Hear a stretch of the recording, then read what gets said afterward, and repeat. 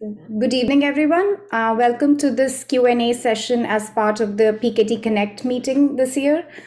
For this Q&A session, we have two nephrologists here, one pediatric nephrologist, myself. I'm Dr. Ashima Gulati. I'm a pediatric nephrologist at the Children's National Hospital in Washington, D.C., where I'm also part of the Inherited and Polycystic Kidney Diseases program, which is a multidisciplinary program where we care for children with polycystic kidney diseases and other inherited kidney disorders. And with this, I would also invite Dr. Neera Dhal to kindly introduce herself. Hi there. Some of you may have met me already. I gave one of the talks yesterday. I'm an adult nephrologist at the Yale School of Medicine, primarily seeing adult PKD patients. And we have a big clinical trials program there that I also run. And we will be happy to take questions.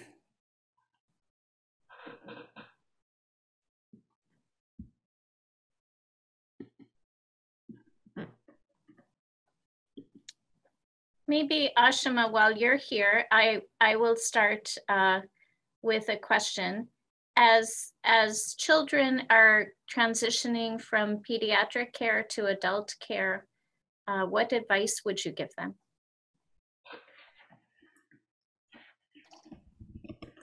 So, transition of care is an important piece that, at the Children's National Hospital, at the Inherited and Polycystic Kidney Disease Program, for example, children who are nearing, 18 years of age, I would say. So although we, want to care for kids or children beyond, say covering the transition period till like 19 or 20, and the motive is to ease the transition into adult nephrology world.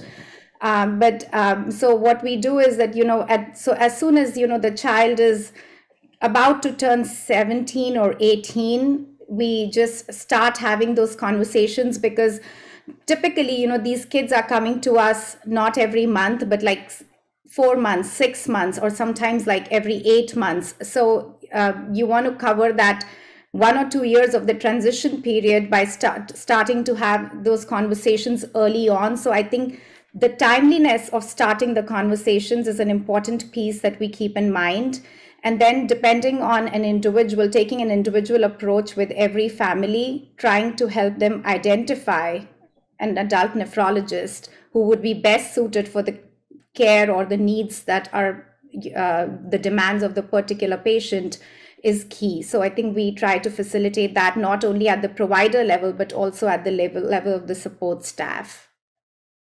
Great, thank you.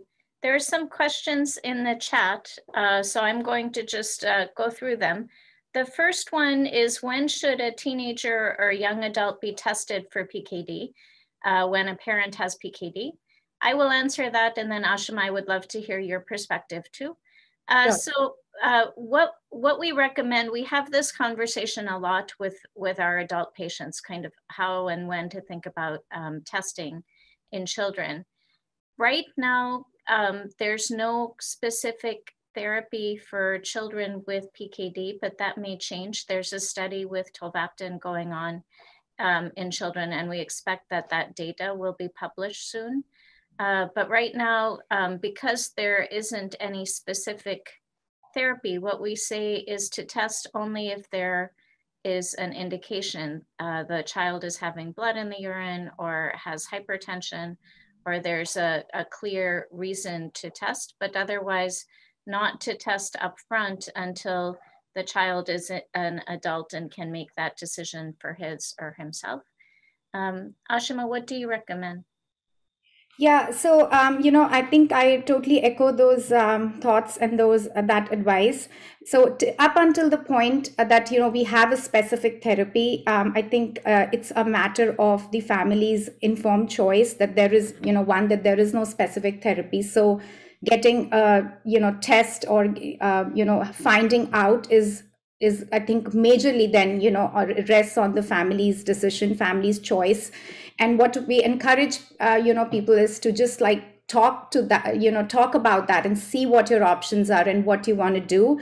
But I would say that, in light of the current recommendations, I think what I tell families is that there are two major pieces. One is the blood pressure, and the other is proteinuria, so protein leak in urine as part of the hyperfiltration process if the kidneys are affected. So if there is high blood pressure or there is evidence of protein leak in the urine, and both of those things can be tested by the pediatrician, the child does not have to see a nephrologist for any of those two assessments. So just having routine physical exams, having the blood pressure tested, having a urine protein tested by the pediatrician are two important pieces that can be picked up early, so at least we are not missing anything clinically if the child has polycystic kidney disease and has not come to clinical attention. And of course, if there is a sign or symptom, as you mentioned, blood in urine or any pain in the back or in the kidney region or any particular sign or symptom, then early assessment can be warranted. Excellent. The next question is about diet. So this is the keto diet safe for PKD since it's high in protein? And there's been a lot of interest in different diets recently. There was some nice work showing that keto diets or intermittent or time-restricted feeding, different types of dietary maneuvers might be really beneficial in ADPKD in animals. And we're still looking at some studies of this in patients. Not everything that we see in animals translates into patients. And so I think you have to be really, really careful kind of jumping to this. The keto diet we worry about because it's a very high fat diet and there's an increased risk of cardiovascular disease with PKD. So we don't recommend usually a very high fat diet. I am still recommending a diet that's rich in fruits and vegetables and balanced in terms of intake of fats and proteins rather than a keto diet for my patients. But there's definitely more work to come. And I think that people who are interested in intermittent fasting, for example, that's a much less risky way to try and take advantage of some of those dietary maneuvers. And, from the pediatric perspective, I would like to say that, I think having to be with a, chronic condition, I think this is a kind of an opportunity that we have in pediatrics that, having a lifestyle measure, inculcated in the child early on so that, having just trying to make those healthy choices for the diet. Trying to increase fluid intake as part of the healthy dietary regimen and also sticking to a healthy diet. And obviously, there is no clear recommendation of any particular diet, especially in growing kids when we want to just stress on a healthy diet. But having some of those healthy diet kind of measures inculcated in the child early on really helps. Great, thank you. And I should have started with also low salt, right? So for PKD, we think that's the first and most important thing to do. Okay, the next question is, if a person has a family history of PKD but no cysts, at what age can they assume they do not have PKD and their children not be at risk? So from the adult nephrology perspective, the age we say is 40. So it's possible for people who have PKD2 mutations to not have cysts detected early on, but may have cysts detected later in their adult years. So by ultrasound screening, 40 is that time cutoff, but there are other screening tests that are more sensitive for cysts. So for example, MRI will pick up small cysts that an ultrasound will miss.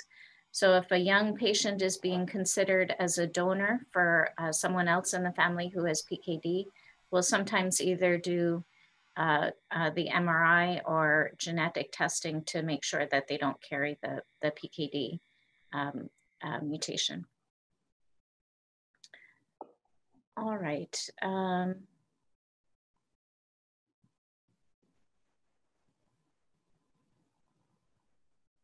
So this is another question. This is about GINA, the Genetic Information Non-Discrimination Act.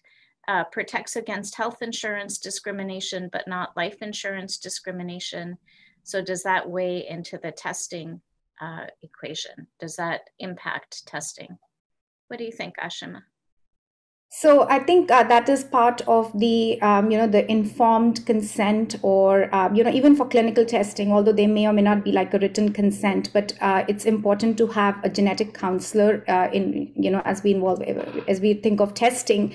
It's always we always try to counsel patients not only at the provider level but also at the genetic testing or the genetic counselor level, so that they have access to all the information as to what implications a clinical test would have. And this is an important piece that is communicated to the patients before a test is run, especially a clinical test, which will get into the medical record, as opposed to a research test, which will still be a research test but not get into the medical record. So any test that gets into the medical record, I think this is an important piece of information that's given to the patients. Great. And to that, I would just want to add that GINA does not protect against certain kinds of employment issues. So we've certainly had patients who wanted to go into the military, for example, who are found to have PKD and then were not eligible for military service. So it can have broader impacts. That the diagnosis can have quite broad impacts.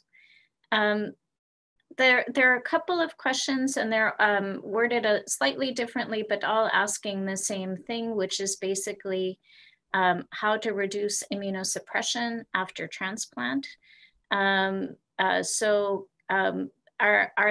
Is there research or information about reducing immunosuppression as the transplant and patient's age, so after a long time after transplant?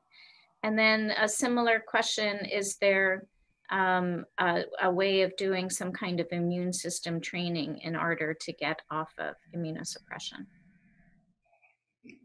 So I'm assuming this is specifically in the context of polycystic kidney disease. And I would, I think overall, and I think I would let Dr. Dahl answer this question more in the context of adult transplants, because typically the age of transplant for PKD is at least in adulthood, for autosomal dominant polycystic kidney disease. But in general, for children, I think post-transplant, say, for example, in the recessive form of polycystic kidney disease or other forms of cystic kidney diseases, the major concern is the steroid exposure for growth. And, overall, the transplant field has moved towards a steroid avoidance or steroid withdrawal kind of protocols, and polycystic kidney disease falls into the in the group of conditions where these can be safely used, as opposed to some other conditions involving the kidney which really need steroid exposure even after the transplant. So I think polycystic kidney disease patients after transplant, we are safely able to avoid steroids usually in the current era. But I would defer to Dr. Dahl for any other information that might be available on adult PKD patients post-transplant as to immune system training retroactively. Okay. So I think the first question, which is, can you start to reduce immunosuppression after transplant? So obviously in the first year after transplant, that's when the highest risk of rejection is. And that's when we worry the most about acute rejection. We're starting to learn a lot about chronic rejection and how that can kind of be sort of insidious, but then kind of creep up and cause loss of kidney function of the transplant. And so I think there's a lot of interest in being able to reduce immunosuppression. There are a lot of different strategies to do this. And so I think in general, we try to reduce immunosuppression to that kind of sweet spot where we're not getting a lot of opportunistic infections or increased risk of other problems, but maintaining rejection-free status. So I think it's a great question really to talk to the transplant nephrologist that you're seeing and seeing if there are options for reducing immunosuppression safely. And as there's increased time after transplant. This is a question. It says, how valuable do you think incorporation of renal urinary biomarkers reflective of total kidney volume cyst progression could be in clinical practice? What do you think, Ashima? In practice, at least in children, we have not used any urinary biomarkers other than just urine protein. Is there any other specific biomarkers urinary biomarkers that you would be using in adults? There aren't. There are some papers saying urinary MCP1 or just pyuria in the urine might be an interesting biomarker. There's a paper that came out recently looking at urea urine to plasma ratio as a biomarker for the idea being that the people who can make a more concentrated urine are the ones who are more likely to have preserved kidney function and sort of better overall status with PKD. But I don't think we're using any of those clinically right now. They're really in the research setting to try and help us predict who are those patients who are most likely to benefit from the newer therapies that are being developed. I think clinically, what we look at a lot is total kidney volume. So when I see a patient for the first time, we're looking at some measure of total kidney volume as a way of determining what their risk of progression is. And that's usually the first thing we do when we're seeing a patient in clinic, is trying to give them some kind of risk prognosis in terms of what their individual disease process is likely to be. Yeah, and I think we also heavily rely on the total kidney volume, at least estimation. So we, in pediatrics and children, we necessarily don't like subject them to MRI for assessment of total kidney volume, because there is limited clinical utility in doing that early on, at least till the time, we have a specific therapy. But when the child is nearing 18 years of age and we're thinking about transition, I think we think about having a baseline MRI associated total kidney volume, or even sometimes just an ultrasound assessment of the total kidney volume to see what their baseline is at, when they're just nearing adulthood, and they could potentially be a candidate for more specific therapies after transition. So that is something that we use as a biomarker. And then again, urine protein is something, not only by dipstick, but also by like a quantitative assessment. We try to do that every 6 months to get an estimate of any hyperfiltration as a biomarker of more severe kidney involvement. Great. Okay. So a couple more transplant questions. So one, the stem cell studies for pre-transplant, is that the future of transplant? And are there new blood biomarkers about detecting early rejection? So I think I would suggest that, probably a transplant nephrologist would better be able to give more insight into as to like either, if there are like stem cell studies which, are really, there at that point that we can actually look up to them. I'm not aware of any, there is research, but I am not aware of anything that's really nearing, or crossing the horizon, and like, and we can actually look forward to like hearing more about them very recently. So I'm not aware of any at this point. Okay. I think there was some news recently, and this is probably what's being referred to, that with the stem cell transplant, the stem cell treatment pre-transplant, that may reduce the need for immunosuppression post-transplant. And that's very, very exciting, but I think more to come on that. In terms of, are there early blood markers for rejection? Again, I'm not a transplant nephrologist, but I know people are looking very carefully at things like cell-free DNA and other early markers of rejection. So I think there's a lot of information that will be coming about that. Okay. There is a question on male infertility and ADPKD, and because mainly low motility due to cilia, and is this common? Like, is this something that you would see in adult patients, male infertility is the question.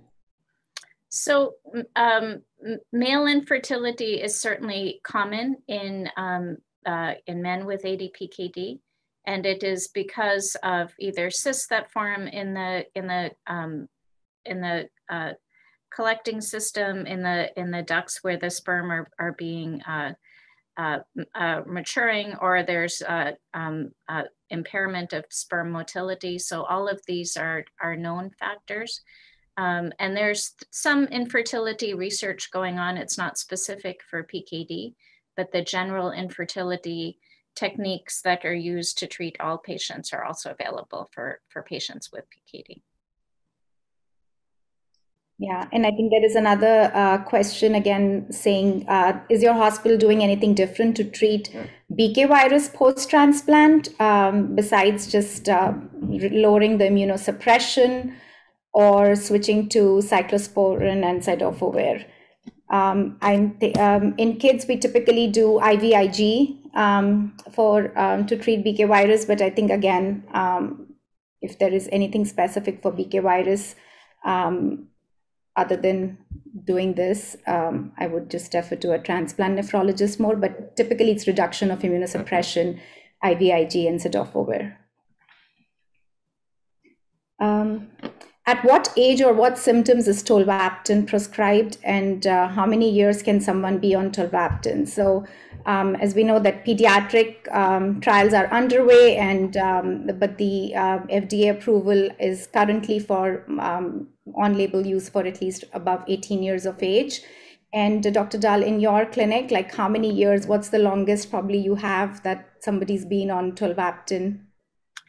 So we were a site for the initial tolvaptan trials, and we have patients who were in those studies, so starting in 2007, who have maintained good kidney function and remain on tolvaptan. So that's going on now for 10, 12, 15 years for some patients. And that's really exciting actually to see that they're tolerating medication, that they're doing well. But those are our longest patients. Typically, we start when someone is ready to commit to tolvaptan therapy. So it takes a fair amount of stability in that you have to be able to have the blood drawing done monthly initially, and then every 3 months after that. You have to be, you have to be able to adapt in terms of the effect that the medication will have on lifestyle. And for some people, that's very, very difficult to do, and a reason that they come off of drug. And then if someone is on drug and doing well and not having evidence of toxicity, we typically leave people on drug. My practice is to leave people on drug until there's a reason they have to come off, like either they're starting dialysis or going to transplant, or we have to use other medications to help control some of the effects of the developing kidney disease that would interfere with the tolvaptan. So we try and keep them on tolvaptan as long as possible, as long as they're tolerating it. Sure. Yeah, and and are there any subspecialty clinics in the US for adults with ARPKD, congenital hepatic fibrosis? So, I think the PKD Foundation has find a clinic kind of a feature in which you can find clinics for PKD in general. ARPKD, typically presenting early on, but as we know, has a clinical spectrum. And so adults with ARPKD, I think, would typically be managed, will be very few because it is a rare disease, and, having that kind of a spectrum in adults with ARPKD. So I think it would still be a PKD clinic. Are you aware of any other resource other than, I would think, the PKD Foundation would be the best resource to find a PKD clinic? Yeah, you know, I see patients predominantly with ADPKD, but I certainly also see adult patients with ARPKD. We are familiar with managing those patients, and often managing an ARPKD patient is a multi-specialty issue, because there might be problems with liver cysts, or there might, excuse me, with liver fibrosis, or complications because of that liver fibrosis. And so it might be they're seeing a gastroenterologist as well as seeing me. But some of the care is similar in terms of blood pressure management and things like that, and some of it is unique. But I would say in a clinic that sees a lot of inherited kidney disease, they would have expertise in seeing adults with ARPKD. And I think we're finding more adults with ARPKD with milder evidence of disease as we're doing more genetic testing. So I think that will also, our ability to treat those patients will also improve as we're seeing more of those patients. Yeah, typically in a pediatric clinics, for example, our inherited diseases program for kids, you know, adolescents with ARPKD, as you said, you know, we will typically have that multidisciplinary kind of setup in which like the same visit can make use of not only the nephrologist, but also the hepatologist and a person from nutrition typically. So yeah. Are people with PKD at higher risk for cystocele, rectocele, hernias? I think I wouldn't be able to quote a percentage. This Dr. Dahl has more, numbers to associate with it. But I think, so yes, these are typically extracellular matrix kind of problems in which we have some kind of a connective tissue problem in patients with polycystic kidney disease. And more so, this is in the context of the autosomal dominant form of polycystic kidney disease, that you can have some kind of extracellular matrix problems and hernias associated with it. Dr. Dahl, do you have any numbers or any percentages about the risk estimation? I think so. So for abdominal hernias, this can certainly be more of an issue as the kidney volumes increase.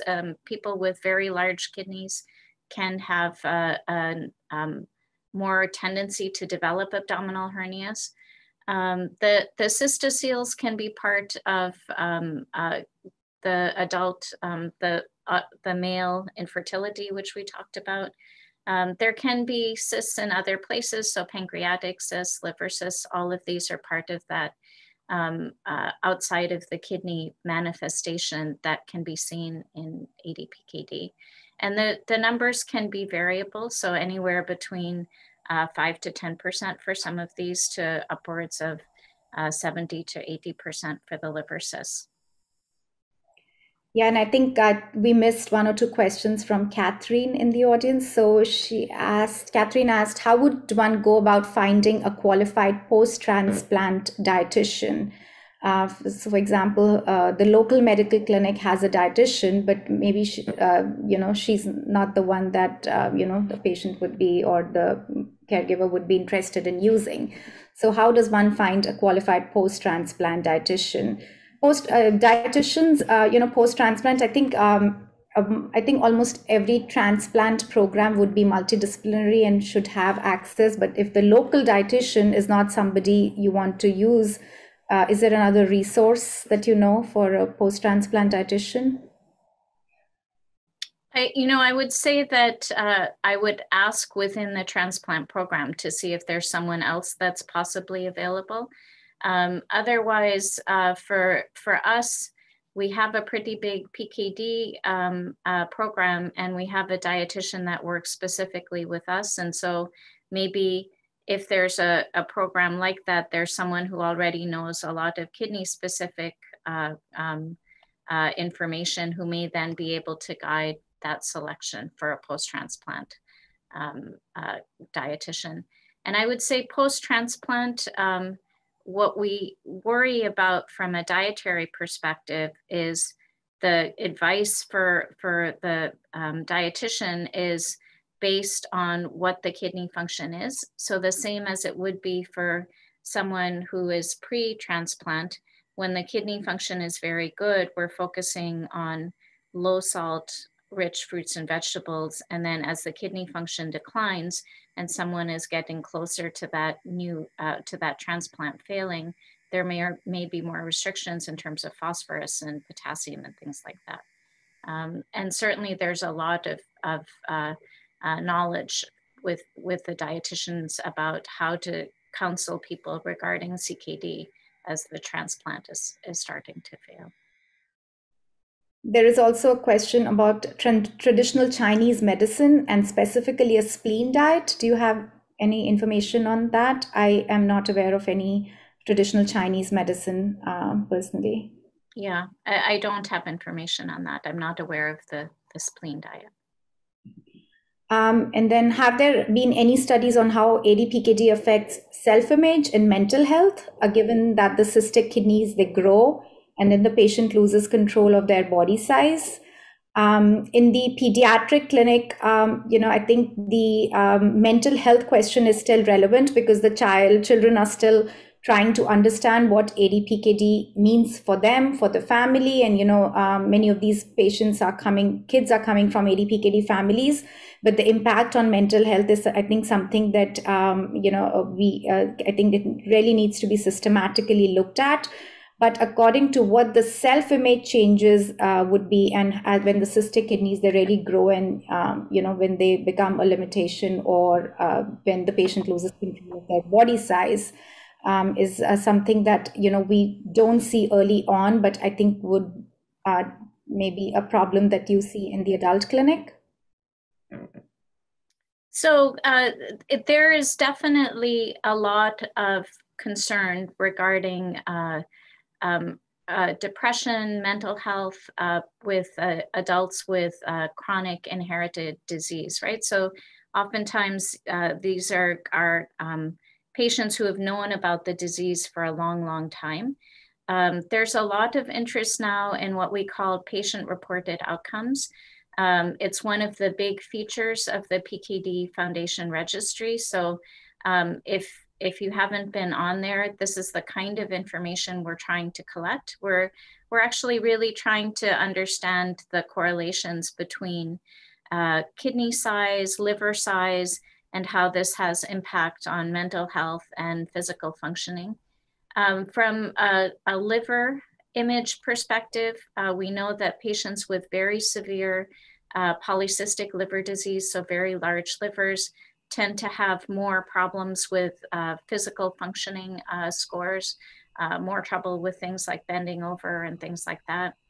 In the studies that they've done, they didn't see a change in mental health outcomes, but we know that that depression can be a common problem, right? And that body image can be a common problem in affecting that. So I think there's more research and more interest in that to come, and hopefully it's something that if you're feeling that there are some issues around that, hopefully you're feeling also comfortable discussing that with your nephrologist, because there are a lot of good therapies that we're starting to look into for managing those kinds of things.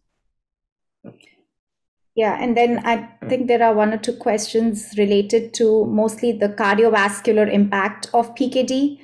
And I think it relates, the questions ask for one, the direct, I would just tease them out into two pieces. One is the direct effect of ADPKD as a chronic kidney disease impacting the heart in terms of like hypertension, and when would you actually get an echocardiogram? Typically for children, as part of their routine annual physicals, blood pressure checks are done after kids are like 3 years of age. It's like every year. But in the PKD clinic or the inherited kidney clinic, every follow-up at least every 6 months with a blood pressure check. And what we usually do is ask them to maintain a blood pressure log, either with the school nurse or with their primary care provider, and have those readings available to us at the time of the clinic visit, which is much more informative than having just like a single walk-in office visit.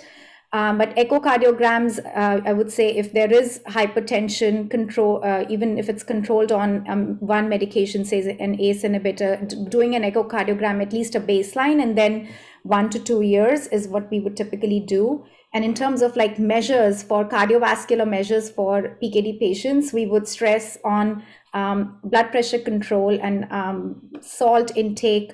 Statins, although not recommended in all cases, but we would typically look at the lipid profile and see if there is a candidacy for statins, and then looking at the exercise regimen and the total overall BMI, which is very important for general kidney health and also for CKD progression. For this, I think I want to elaborate on this question and stress upon the importance of blood pressure regulation. And somebody asked, are there any preventative cardiovascular measures a PKD patient should take? And Dr. Dal, do you want to just talk briefly about what the importance of blood pressure control and how large trials in ADPKD have shown that blood pressure control is really something that can slow down PKD progression?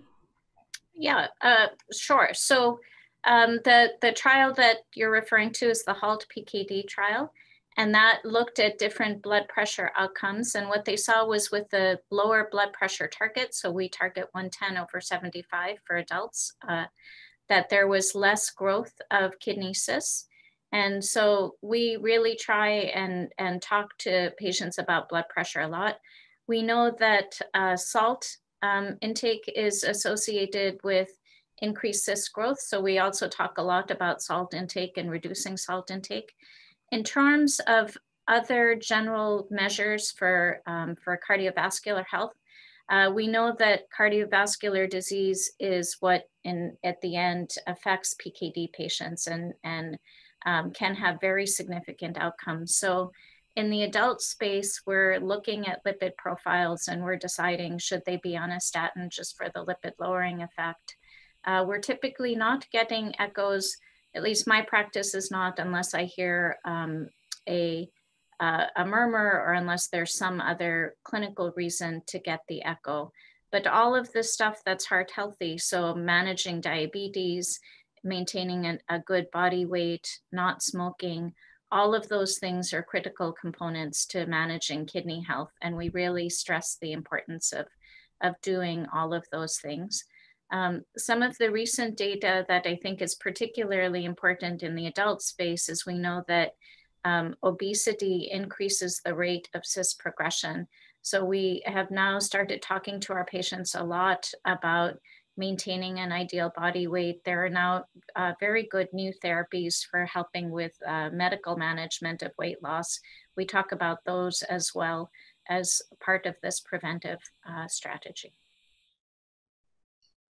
And then, so there's a question that is interstitial cystitis more common in ADPKD women, and can a medication that increases the pH probably help? I can start to answer that. So I don't think interstitial cystitis is more common in ADPKD women. This is a very specific condition that can occur where there's more inflammation within the bladder. In terms of high pH medication, so the reason that may be beneficial not for anyone with PKD is we know that kidney stones are a common problem for people with PKD. And the typical reason that those stones form is because of low citrate in the urine. So if you have something that increases, like citrate, for example, that increases the pH in the urine, that may help decrease the risk of kidney stones. There may be some additional benefits for citrate, and that's certainly something that's being actively studied. But I don't think there's a specific link to interstitial nephritis and PKD. Is there for highly sensitized patients, so for example, patients who have high panel reactive antibodies, are there like specific transplant programs who would take those patients to treat those highly sensitized patients? I know in children, our center, we have a transplant program, and we do, transplant kids who have, although it's less likely the case in pediatrics than it is in adults, and it's, more problem in adults or with like retransplants.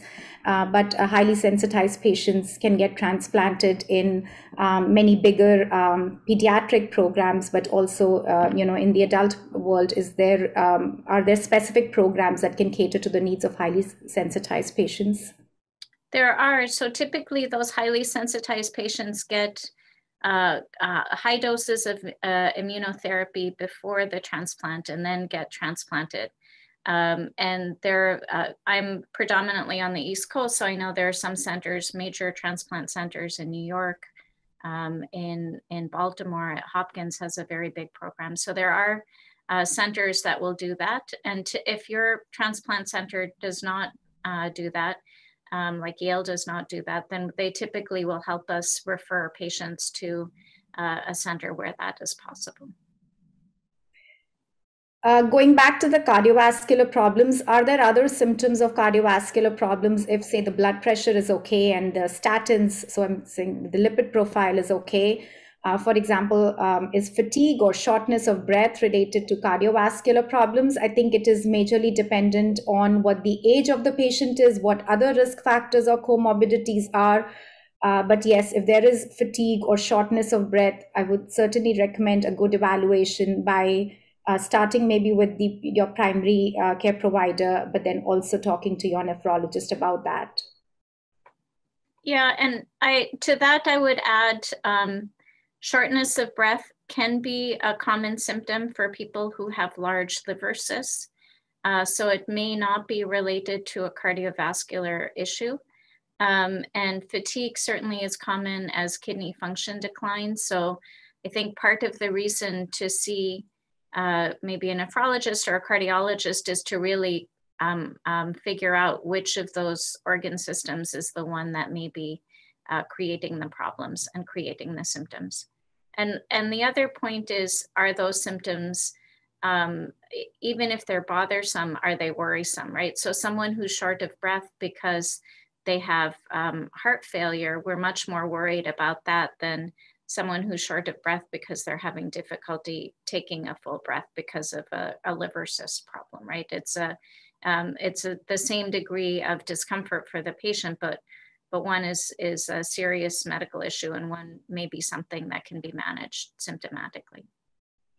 Yeah, typically, with chronic kidney disease or, secondary to ADPKD, I assume these patients are seeing a primary care provider and a nephrologist. So in pediatrics or with kids, we as nephrologists or as somebody who are managing kids with inherited or chronic or, genetic kidney diseases or polycystic kidney disease, we work very closely with the pediatrician to, manage, co-manage, and whenever there is a question.